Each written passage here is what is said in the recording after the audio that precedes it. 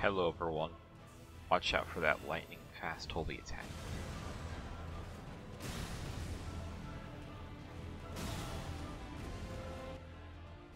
I'm Soulsborne Fanatic. Today, I'm talking about Radagon of the Golden Order. He is the epitome of a final boss, and one of my favorites in Elden Ring. Let me tell you why.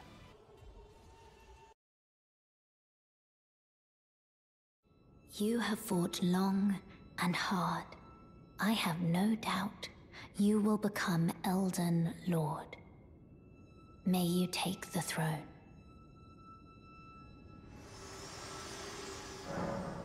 You play the entire game, building up to this point. The very moment you step into the lands between, you are reminded of what you must do. Claim the Elden Ring to become Elden Lord. The road to this boss is a long one. The weaker will not making it past Marika, and only the truly determined will make it to the capital Landale.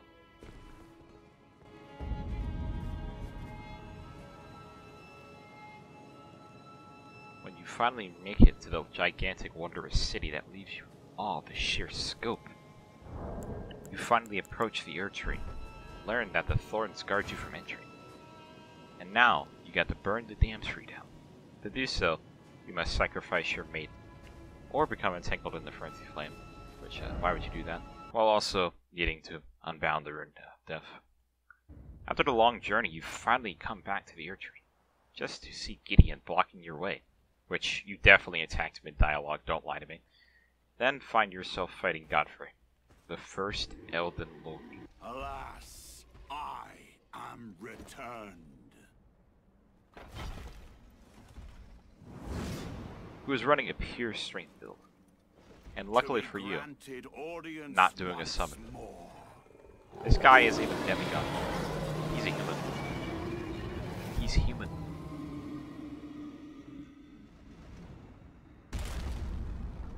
Upon my name as Godfrey, the first Elden Lord.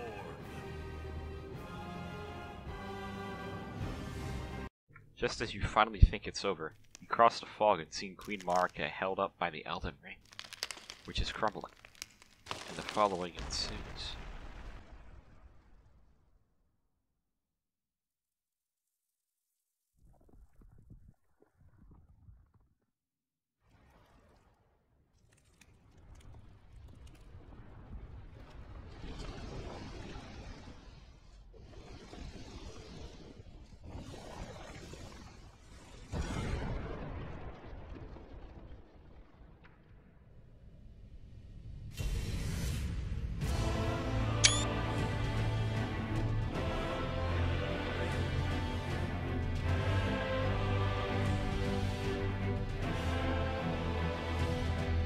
This moment made the game for me, and left quite the impression. The fight starts off with Radagon turning around to face you head on, and he's going full throttle.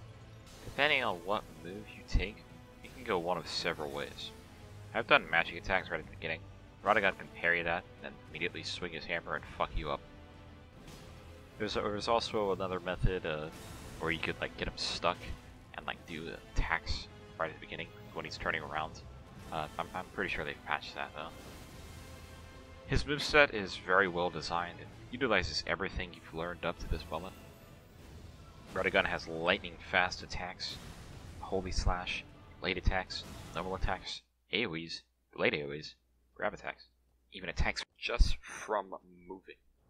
All of these different attacks can chain into each other.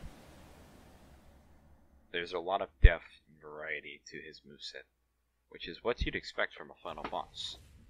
The most singular important thing about a final / endgame boss is for them to test you.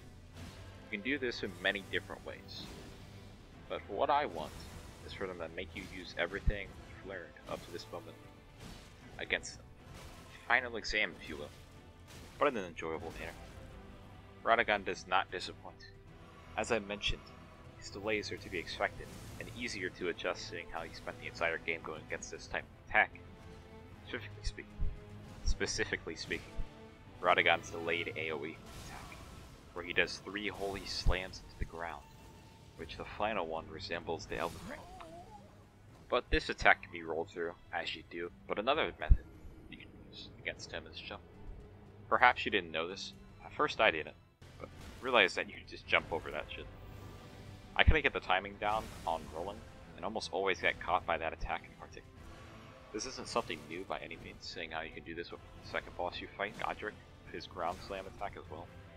Many bosses' attacks can be dodged by jumping. You can usually do this.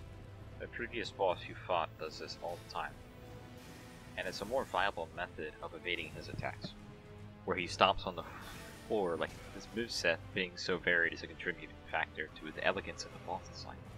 The god-killing flame does a ton of damage to Radagon, which, of course, it should. He is a god after all.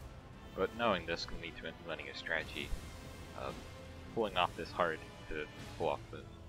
It's not easy to get off a move like this, seeing how long it takes to cast, as it's mostly incantations. Sometimes you can have it as weapon arts on your weapon, but how fast Radagon attacks can really you can use summons to shift to aggro, which really makes it a whole lot easier. But I found it more enjoyable to do these attacks when he's staggered in a 1v1 fight. Radagon has something in common with Mohg. Not the heinous criminal activity, I think, but his after-trail attacks. Mohg's blood flame leaves fire on the floor for a time and makes you have to be mindful of your surroundings. The Radagon is no different, except it does proc bleed. His holy attacks can linger. As his fight progresses, you deal more and more damage. He has a sort of a second phase of his regular ground slams. His hammer stomps, adding holy damage to it. Radagon has 120 poise and quite a few opportunities to get charged heavy attacks in. Also, he can be parried. Apparently his attack where he uses the hammer to put the holy wave on the floor can be parried as well. There's so much here, you can still have to fight another boss afterwards, which isn't the same quality of Radagon. The game really should have ended with him in my opinion, because there's some serious jank with Elden Beast. Elden Beast loves running away. Having Torn enabled would have made this boss so much less annoying than it needs to be. I don't see Radagon as a two-phase boss fight.